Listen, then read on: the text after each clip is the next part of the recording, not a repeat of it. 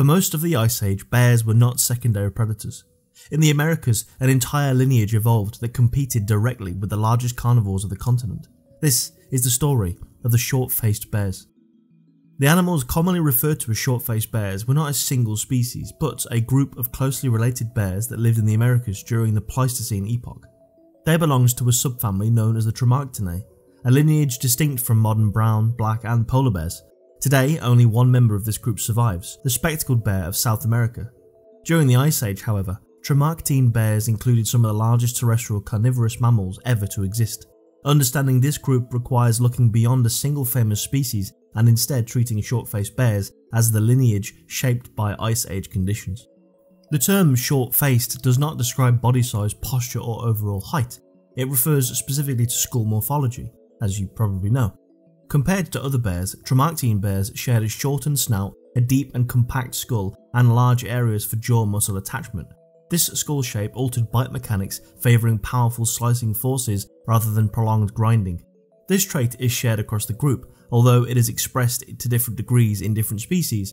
While their skulls followed a similar structural pattern, their body plans varied widely, ranging from the relatively small spectacled bear to the enormous Ice Age giants.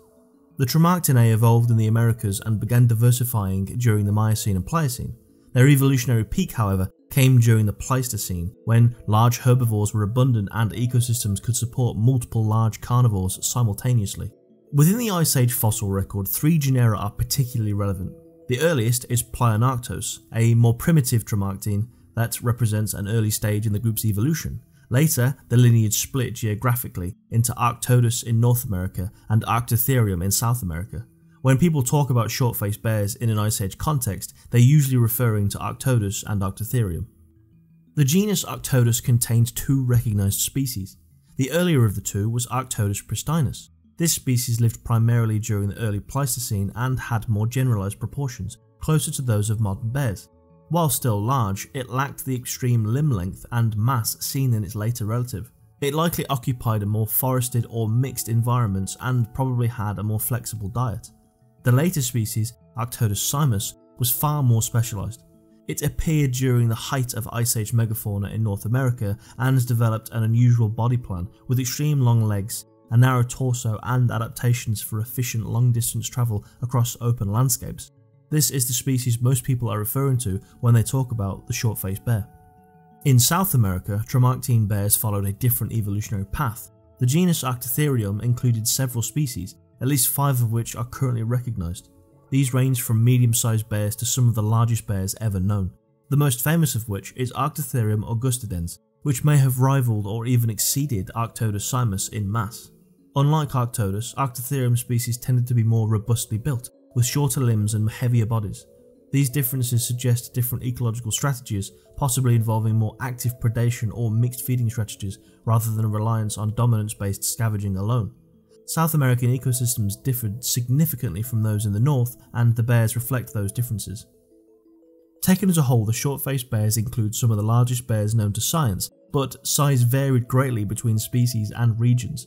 Arctodus Simus specialised in wide-ranging movement across open terrain. Arctotherium augustidens appear to have specialised in sheer mass and strength. Smaller Arctotherium species occupied more generalist roles within their ecosystems. This variation highlights a very important point. The term short-faced describes skull structure and evolutionary ancestry, not a single ecological niche or lifestyle. Across the group, isotopic and morphological evidence points towards diets rich in animal protein. That said, feeding strategies likely differed between species. Some short-faced bears probably relied heavily on scavenging, while others may have hunted more frequently, and all appear to have been less omnivorous than modern-day brown bears. What unites them, however, is this reduced reliance on plant material compared to most living bear species. This placed short-faced bears high in the Ice Age food webs and made them dependent on ecosystems capable of supporting large herbivore populations. Short-faced bears were not simply predators among predators.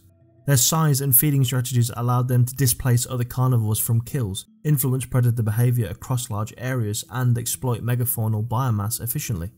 They were part of a broader Ice Age pattern in which ecosystems supported multiple giant carnivores at the same time, a situation that is extremely rare in the modern world. Sadly, every large short-faced bear species went extinct by the end of the Pleistocene. Their disappearance closely tracks major environmental changes including climate-driven habitat shifts, the collapse of megafaunal prey populations, and the increasing human presence across the Americas. As large-bodied, slow-reproducing, meat-dependent mammals, Tremarctine bears were particularly vulnerable to rapid ecological disruption.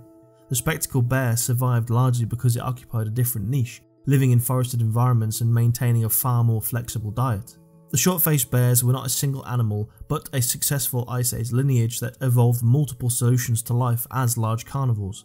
They thrived when ecosystems supported abundant megafauna and open landscapes, but when those conditions disappeared, so did nearly every member of the group.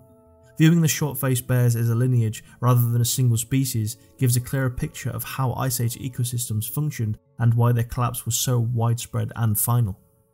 Thanks for watching. If you enjoyed the video, please leave a like, subscribe for more, and comment your favourite bear species, alive or extinct, and let me know what topics you want covered in future videos. But until then, stay curious.